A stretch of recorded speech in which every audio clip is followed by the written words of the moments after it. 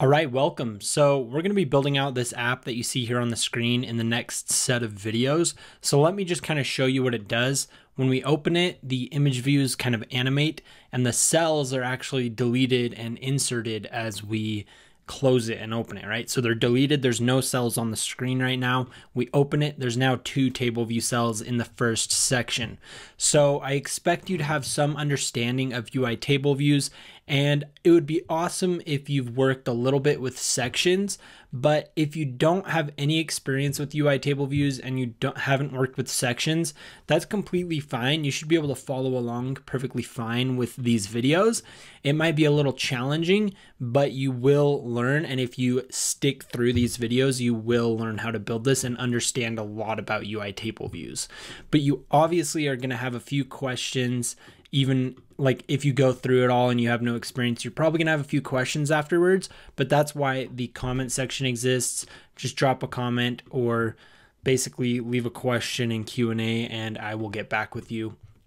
So yeah, and if you are a student yourself or watching here, if you want to help other students out in the comments, that would be great, or Q&A or whatever we want to call it, right?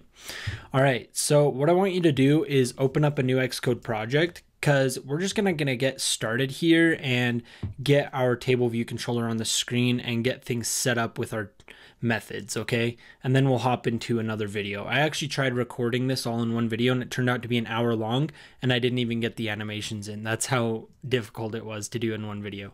Anyway, let's call this dropdown spots app because you can see I've kind of branded this as an app called spots, because if you open that first tab, you can see there's like Himalayas and Tetons.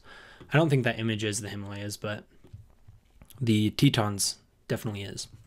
Okay, so there we go. Let's go ahead and go into our app delegate, and I want you to delete this comment. And if you've never watched like my kind of style of programming, check out my YouTube channel where I show you basically how to set things up from the app delegate. That's what we're going to be doing in this video. So right now it uses storyboards, right? If you were to compile this, it would open it up in storyboards, and we can basically just give this a background color. So a view.background color of .yellow. And if you were to compile that, you'd see it's yellow, okay? But we don't want to use storyboards. So what we need to do is we actually need to kind of set things up from our app delegate. We don't have to delete our storyboard file or anything. I do that in a lot of my videos, but I'm not going to do it in this one because it's not necessary. But we're still not going to use it. What we're going to do is just initialize things from our app delegate. So we'll say window is equal to UI window. And then we'll say window.make key invisible. So it shows the window and makes it the key window. And then we'll say window.root view controller is equal to view controller. So basically I'm just making an instance of our view controller class in view controller.swift. So this class, making an instance of it and setting it as the window root view controller. Okay, so that's how you set it up from the app delegate. Now, one thing I do want to do though is make it into a UI navigation controller, because you can see in here we have spots up there like that. So it's a navigation controller. If you don't know what that is, let's just do it right now and you'll learn. Okay, so we want that kind of top part. So what I'm going to do is I'm going to say let nav controller is equal to UI navigation controller, and let's select this bottom one with a root view controller, and I'm just going to put view controller in it. Okay, and then now we can say that the root view controller is actually the nav controller, and that will work much better.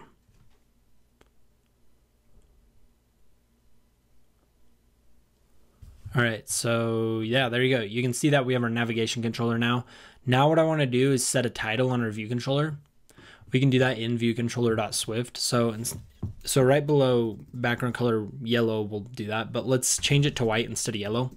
And then what I want to do is just say navigation item dot title is equal to, and we'll just say spots, and we should be Gucci to go. Let's go ahead and see what's good. And also, we're gonna need some images in this kind of series. So we'll get to that in a different video, but that's what these 3 images here are down on the bottom here. They're from unsplash.com. Super awesome website, just tons of free photos. It's kind of too good to be true. All right, anyway, we're set up there. Let's go ahead and set up our UI table view controller. So what I want you to do is, instead of deriving this from UI view controller, let's say UI table view controller. And then we'll just keep it as view controller. You can rename it if you want. I mean, to prevent confusion, we probably should. So I'm just gonna call this table view controller. And then the thing is, we're gonna have to rename this in a couple places. We obviously don't in the comment, but I'm going to, just to keep things clean. And then we have to rename the file. Well, like, we really don't, but like, I mean, if we're gonna rename everything, we should just rename everything. So I've renamed the viewcontroller.swift to table view controller, even the file name. And then now in our app delegate, we have to make sure that we call it as table view controller, not view controller, okay? So go ahead and pause it and make sure your app delegate looks something like this, or it probably isn't gonna work, right? These 4 lines, it just has to look like that, okay? And if you're still crashing at that point, then just make sure that your table view controller looks like this. Pause it and make sure it looks like that. All right, so we should be good. Now what we need to do is kind of derive our method. So let's get some cells on the screen. Let's just say number of rows. Well, let's say number of sections, and we'll just return 3. And the reason I'm doing this is because in our completed app, you can see that we have 3 sections. Notice how it says close, open, just basically these 3 sections. Those are those, right? And we have to override this method. So next thing we'll do is we'll just say title for header.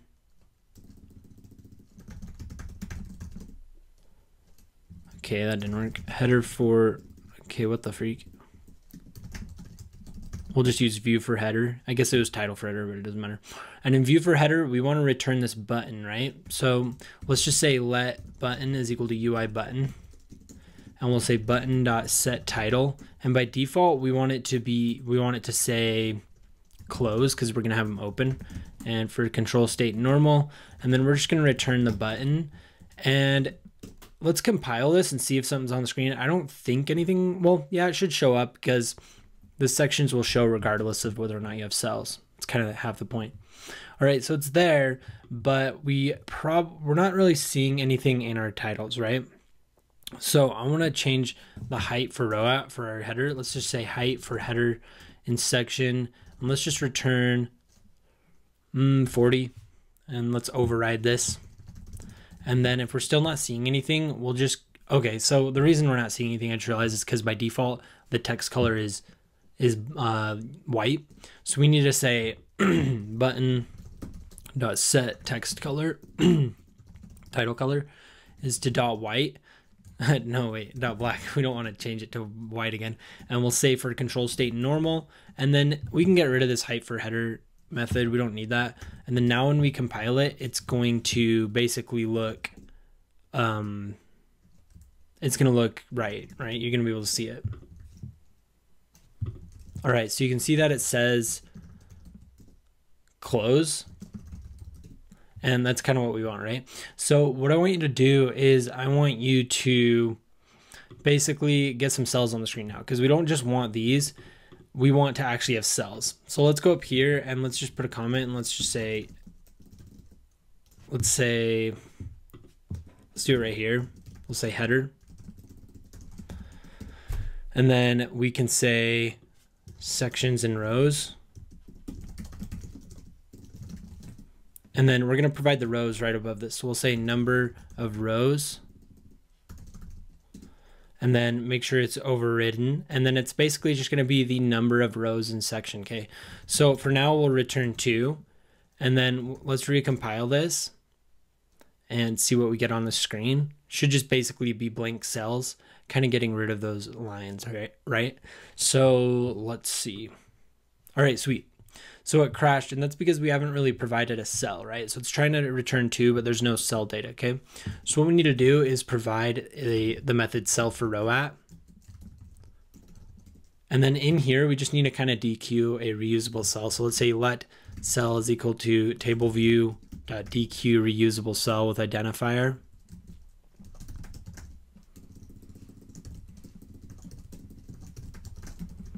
Okay, if I could type. Jeez. Oh, I hit the other arrow key. I hate this keyboard. I hate Apple keyboards. I hate them so much because the arrow keys are freaking annoying. All right. Anyway, what we're going to do is we're going to say with cell identifier, cell ID, and then we're going to say for index path, and then we're just going to return the cell. And for the text, we'll, oh my gosh, these arrow keys, we'll say cell.textLabel.text is equal to hello there. And then what I want you to do is we're gonna have to actually register the cell or this is gonna crash, right? So let's recompile this and watch it crash. And if you're not at this point, just pause the video and get all this code in here, okay? All right, you'll see it crashes. And if you go into your terminal here or whatever they wanna call it in Xcode, it's gonna say NS internal inconsistency exception, reason unable to dequeue a cell with identifier cell ID. Must register a nib or class for the identifier or connect a prototype cell in storyboard. Now, I'm obviously not going to use storyboards because I'm not Satan himself. So what I'm going to do is I'm going to register it manually with code. So what we want to do is we want to write a method and say setup table view. And then we want to say file private setup table view. And in this method, what we're going to do, and I don't know why, but whenever I type file private, I always forget to type function. So we'll say, same with file private variables. I always forget the func or var let. All right, next thing we're going to do is we're just going to say tableview dot register. And then I want you to, oh my freaking heck, these freaking arrow keys, dog, I hate them. All right, we're going to say register and then register is a class for use in creating new table view cells. We're going to select this top one and we're just going to say UITableview cell.self, right? Now, what we're going to want to do is put in the same ID. And real quick, let me explain this. Okay, so what we're doing now is using just a default UITableview cell. But when we create a custom cell in a few videos from now, what we're going to do is we're actually going to rename it. So it's going to be like something like card cell. That's what I'm going to call it because that's what I called it when I built it out.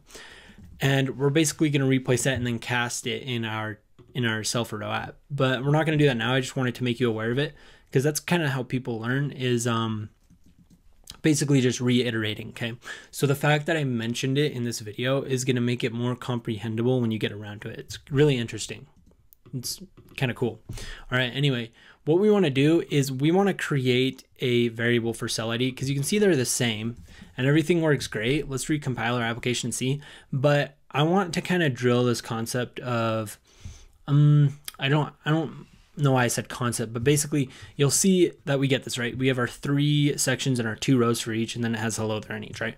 But if you've ever done any React Redux, specifically Redux, you're gonna have these things called action or types, right? And you use constants. And I didn't really understand it for the longest time, but as soon as I remembered about cell IDs and iOS development, I realized, oh, that's why, right?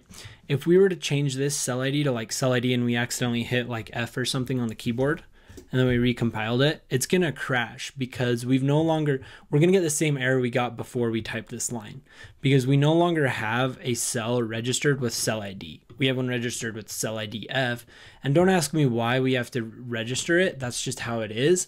But I assume it's simply because you might have other types of cells, right? Like you might have a table view that returns 2 types of cells. So you might have one that is cell IDF and one that's cell ID. Okay, but basically what we need to do, and even then you might wonder like, okay, why can't I just cast it in here? And it's like, okay, well, now we're getting really deep into it and that's just how it's programmed beneath the surface and it's something we really don't need to understand. Anyway, what we need to do is create a constant and just call it cell_ID. And I'll replace it there. And then we can name it up here, right? We can say file private let, I remembered the let this time, and we'll say cell ID is equal to, and then really this string can be whatever. But obviously it makes the most sense just to do that. Okay, so the reason we're doing this is because, I mean, if we're really being efficient, we could just do that. But the reason we're doing this is because now if you were to go in here and accidentally type that F, right, and recompile it, it's gonna throw you an error before it even runs, which is really what you want because then you know before the app even crashes that it doesn't work. That's the whole reason you use a constant like that. And that's the whole reason if you're into React Redux that you use a type in in your action creators, okay? Now, a lot of that probably didn't make sense because I was just talking about Redux a bit, but basically we're using that for that reason, right? We want it to crash before. It's better to have a crash, or it's better to have a syntax error than a crash, right? Because a crash can go undetected and you could release it to the public, and then all of a sudden a user gets that crash, and we don't want that. Okay, so that was kind of a rant, but I thought it was necessary, and I think it's good to just kind of fill you on in details like that and just teach you that way, okay? So, and let me know if you like that, or if you prefer me to just get to the point and just build out the apps. Because when I'm watching videos, I personally just like to watch them build it really quickly. I'm not really a fan of the lecture kind of style, but I was just testing that out there to get some feedback in the comments or in the Q&A or whatever. And yeah. So let's go ahead and just say cell data. And then we're really kind of set up here, right? If we recompile our app, you can see basically what we saw before. And that's basically just our UI table view, right? So now we're at a good point to kind of transition this into an app that looks more like this, right? We've got all of our sections and we've got some data in each one of these. Now, this is actually a very kind of complicated app. Not very complicated, but it takes a little more work than you might think. I don't know. That sounds really negative, but it's easy and you're going to learn it, but it does take a little bit of coding. So what I want to do is I want to hop into the next video where we're actually going to learn how we can structure our data so that it can better fit this. And then we're going to refactor our number of sections and number of rows to kind of fit this data better, okay? Now, if that doesn't make sense, just hop in the next video and we're going to learn about it, all right? I'll see you all in just a moment.